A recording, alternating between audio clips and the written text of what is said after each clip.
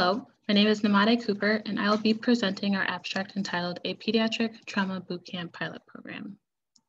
Trauma is a leading cause of morbidity and mortality among children worldwide. Resuscitations around traumas are a multidisciplinary event that can be complex and high stress, but also high consequence. Initial care of trauma patients is critical, and errors can lead to significant consequences. Although trauma is a significant cause of morbidity and mortality, it is often cited as a deficiency in pediatric training.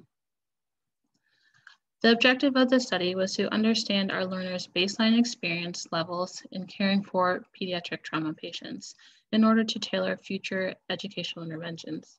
We also wanted to create and implement a pilot trauma bootcamp designed to enhance learners' knowledge, skills, and attitudes related to multiple elements of pediatric trauma care. We developed and piloted a multidisciplinary trauma bootcamp consisting of various interactive didactic sessions and hands-on procedural skill stations, some of which are listed. Each participant completed a pre and post survey to indicate their prior experience and confidence performing various tasks. We had a total of 48 participants, a mixture of nurses and physicians, but mainly physicians, and from 4 different specialties. This is an example of a survey question related to leading a pediatric trauma. The graph on the left shows how many participants have actually led a trauma. As you can see, 14 participants have never led a trauma.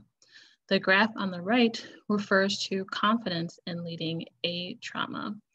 Blue bars are pre-bootcamp results and orange bars are post-bootcamp results.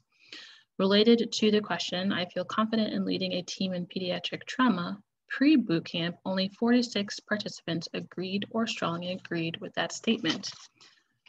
In the post-bootcamp surveys, that number increased to 78%.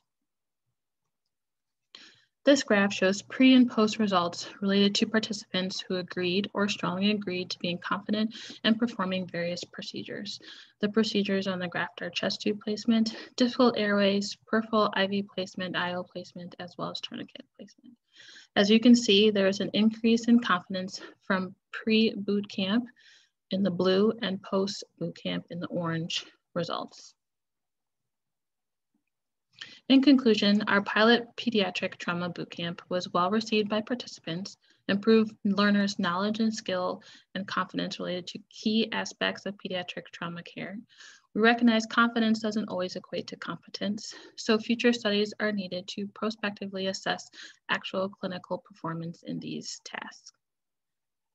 Thank you.